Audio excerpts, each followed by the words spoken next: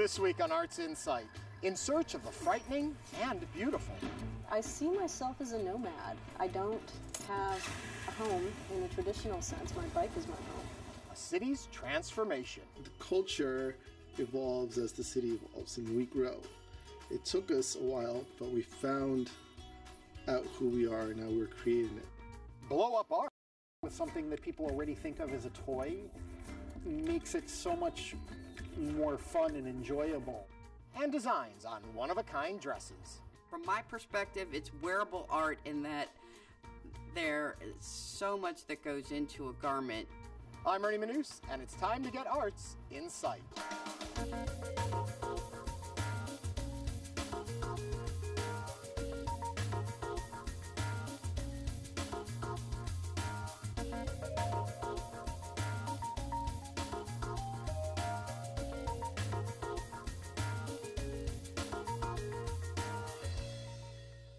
Welcome to Arts InSight. We're at the Silos at Sawyer Yard in the Washington Avenue Arts District, one of the most vibrant and up-and-coming hubs for local artists. In a little bit, we're going to check out their massive new art wall. But first, inside the journey of a devoted traveler. Since 2013, one woman has ridden more than 38,000 miles on her motorcycle, crossing international borders, taking in new cultures, and often leaving a little something behind.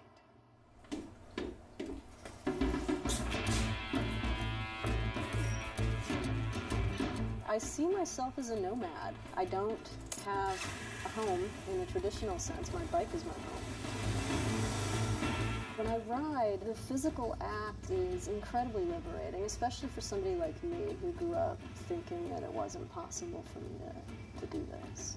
I've traveled a total of 38,000 miles roughly, and I've traveled through 15 different countries. So that's the United States all the way down through Central America to Argentina.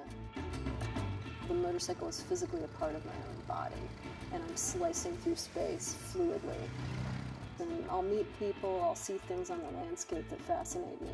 I'm taking photographs, I'm taking memories, experiences, conversations. I see this as an act of exchange. So when I move through space, I leave a trail of myself behind.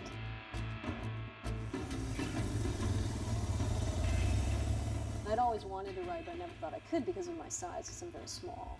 I'm only about 100 pounds, and I'm 5'3", which is, a physical challenge.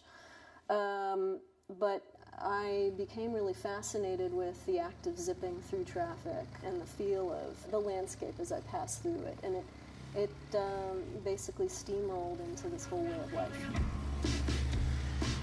My goal is to take as many experiences that I encounter out into the world and filter them into new work. I work in a pretty large range of different media. I've been working on my project called In Search of the Frightening and Beautiful for roughly 3 years. The motorcycle parts that I use are a reference to the body, back to that idea of being one with a machine, when you're riding it. The motorcycle parts they become almost akin to internal organs. What the carburetor does is it takes oxygen and gasoline and mixes them together, not unlike the heart mixes blood and oxygen and pumps it through the rest of the body. And the front wheel in this exhibition is repeated throughout the show. It's the first part of the motorcycle that meets the terrain and that guides you through it. But it will also throw you on the ground in a second violently if you don't know what you're doing.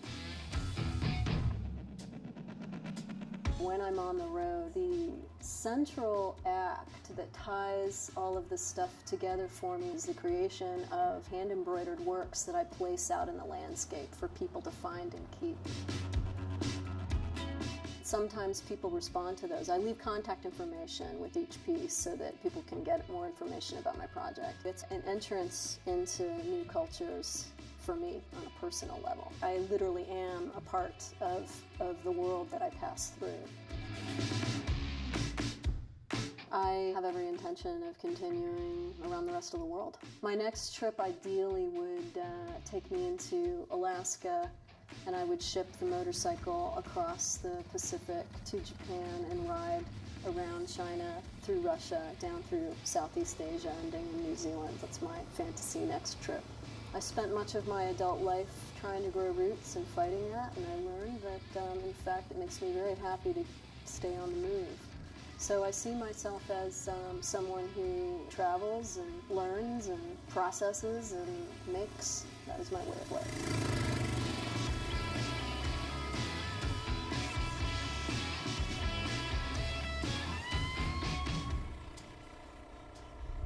Follow along on her quest at heatherljohnson.com. We're here at the silos at Sawyer Yard, and here it is, the new art wall.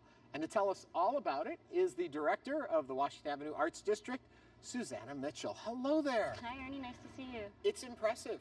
It goes on and on. How long is this wall? The wall is just over 800 feet, and it was done by 14 artists, all from Houston, Texas. Okay, what's the idea behind it? Why do we have this art wall?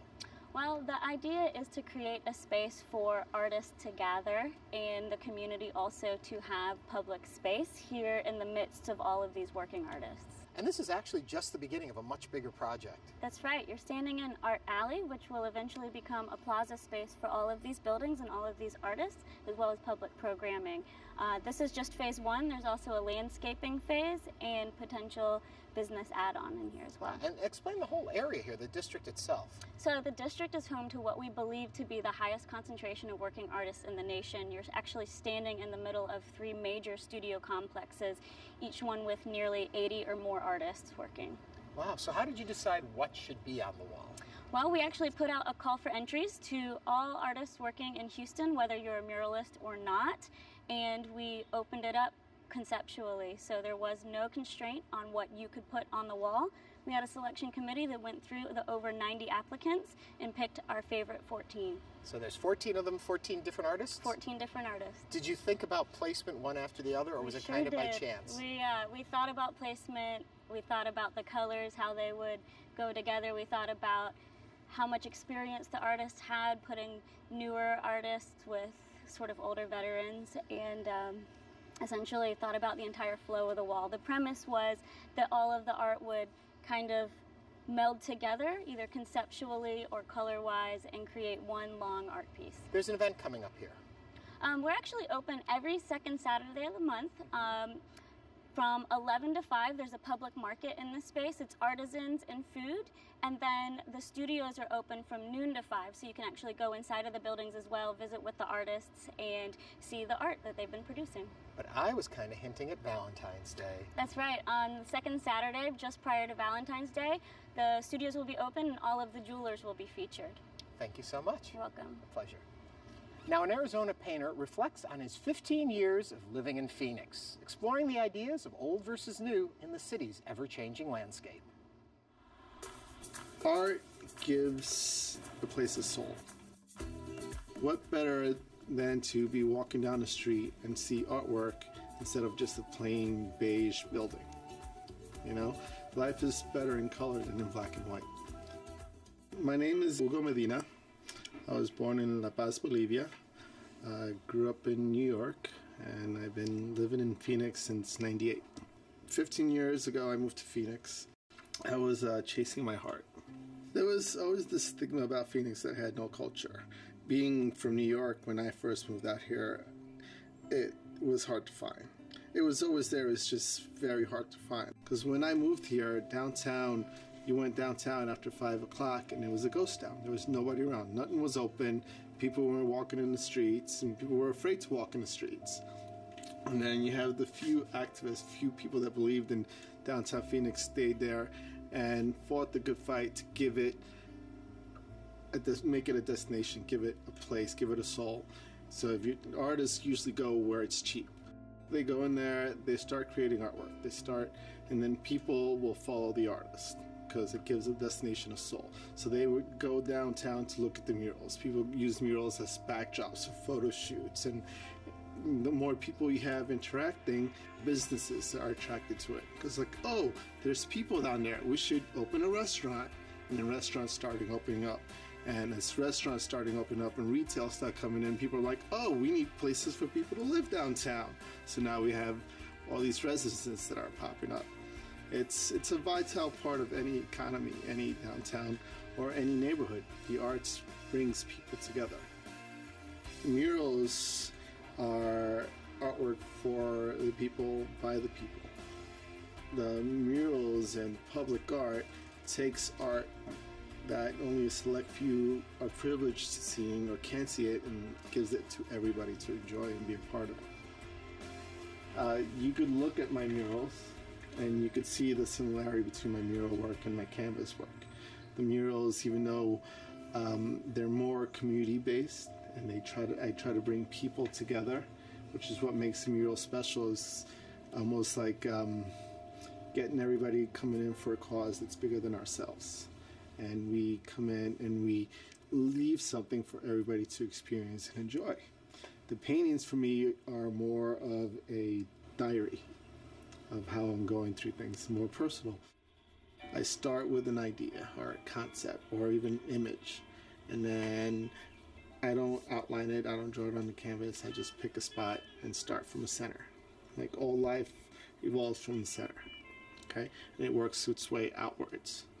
My paintings do that. I start from a certain location, I just let it grow and build. And it changes as it goes along, and I just keep building up to it and let the painting have its own life. I wanted to capture the changing face of Phoenix. One of my goals was to have a show at Monarchet, a beautiful gallery downtown. And last year they gave me that opportunity.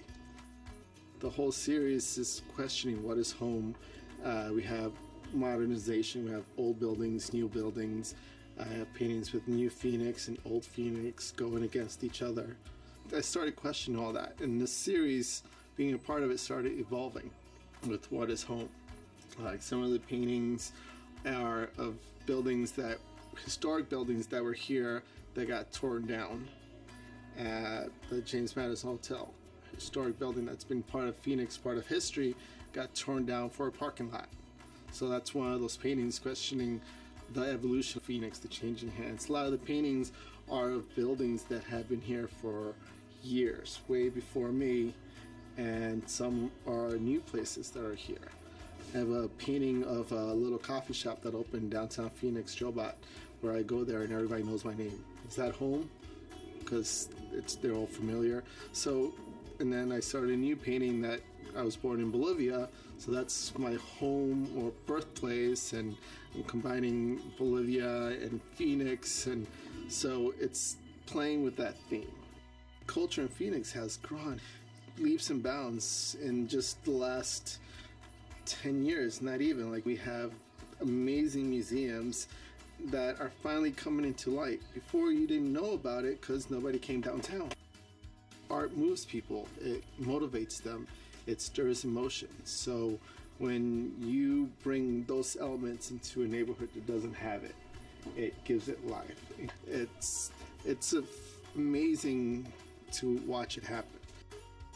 The culture evolves as the city evolves, and we grow. It took us a while, but we found out who we are, and now we're creating it. What I love about Phoenix is it's almost like an empty canvas. You know, we have all these young artists and architects and engineers and entrepreneurs that could come here and make their own city. And that's what we're creating together. You can find out more by visiting hugosart.com. Up next, a team of artists from Rochester specialize in large-scale installations made entirely out of balloons. Their work is a combination of vibrant storytelling and eye-catching visual artistry.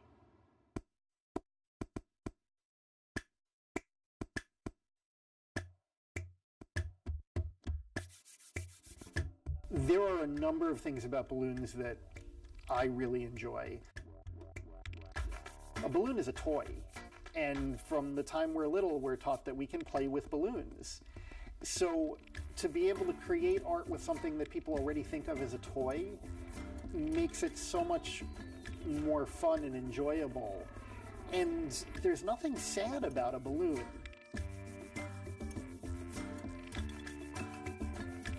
You look at a balloon and you laugh, and you see the fun nature of it. Another piece about balloons that I love is just the temporary nature. You have something that's temporary, people look at it very differently. They don't look at it and say, oh, I'll come back and see it later. They want to take in everything they possibly can right now before it changes.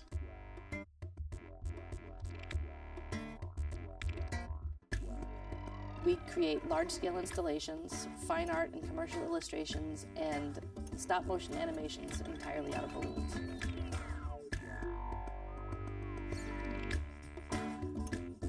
What we specialize in is more of an experiential event rather than, you know, an actual physical piece of artwork, just because it does disappear at the end of it. It's amazing the amount of logistics that goes into a project like, you know, the Origami Balloon Adventure.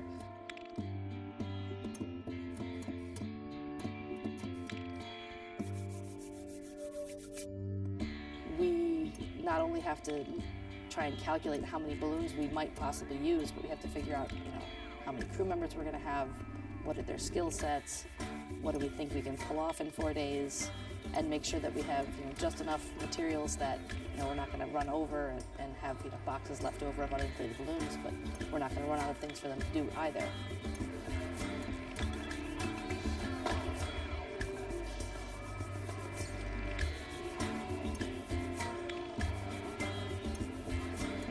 We'll come up with, you know, some basic concepts of elements that we want to include in the piece with some pretty detailed engineering plans, but then there's lots of room for, you know, our crew members to have some creativity and add elements where, you know, they see a piece of the story that maybe isn't completely fleshed out. You know, they can add a piece. Without the input of everybody, it really would be not the same sculpture.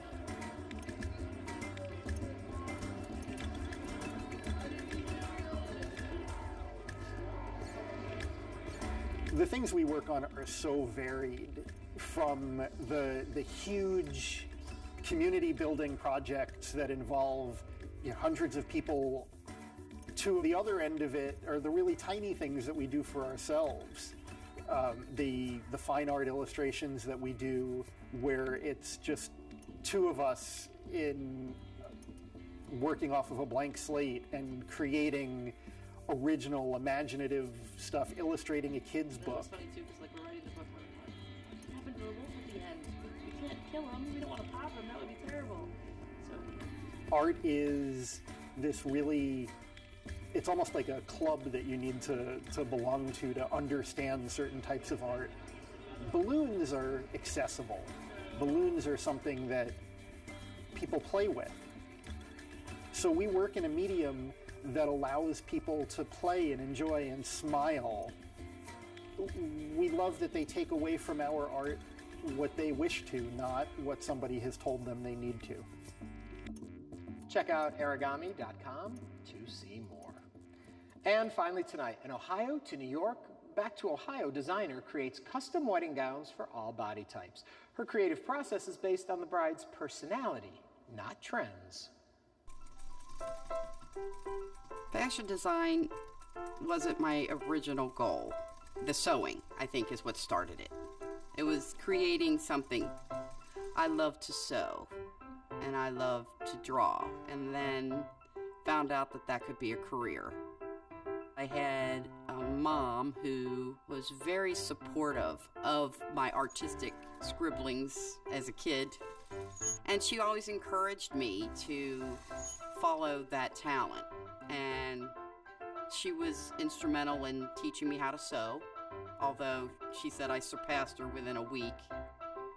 The entrepreneurial spirit came from my parents. They both had a business, and I grew up knowing that having your own business has its challenges, but I guess I just fell into that naturally. It wasn't so much fashion design as it was bridal design, and I found out that that's where my true love of design was, because of the challenge of designing an all-white garment. My actual start in my career was moving to New York. My first design job was as an assistant to a bridal designer, and I paid my dues there. And my second job was as the lead designer I was 22 years old. I don't know what they were thinking, but they hired me. And my boss loved my last name, Van Leer. He thought it was very elegant, so he started using it in his advertising. I was there 3 years, and at that point, my sister had just graduated with her master's in business, and she also moved to New York. My business started because I had had enough with my boss one day, decided to quit, and I came home and announced to my sister, who had not yet found a job, I quit my job today.